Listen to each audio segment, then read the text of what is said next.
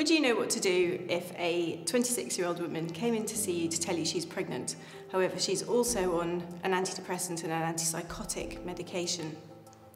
This is a conundrum that many GPs come across quite often, and I think what's really important is that we manage this initial presentation properly.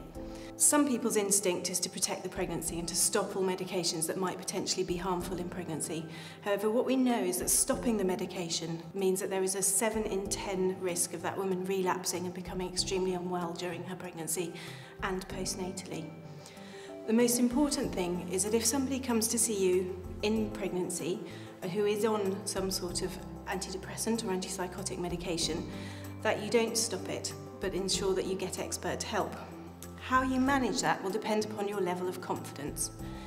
For women who have bipolar disorder or are schizophrenic, who have a history of severe mental health problems in pregnancy, they need to be referred to a psychiatrist, preferably part of a specialist perinatal psychiatry team, of which there are now a lot more around the country.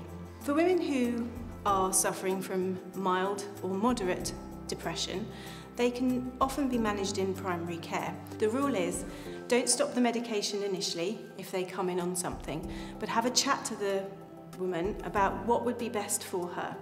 Some women feel quite strongly that they want to come off their medication, and if that's the case, that's fine, but you need to have a discussion about the risks and benefits for her. The most commonly used antidepressants in pregnancy are the SSRIs, particularly fluoxetine and sertraline. And sertraline and fluoxetine are both safe in breastfeeding.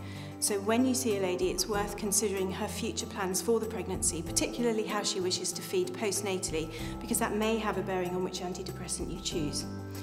If she is already on one of those, she may well continue it. But if she's on a different antidepressant, you may well want to consider swapping to one of those safer ones if it's safe to do so.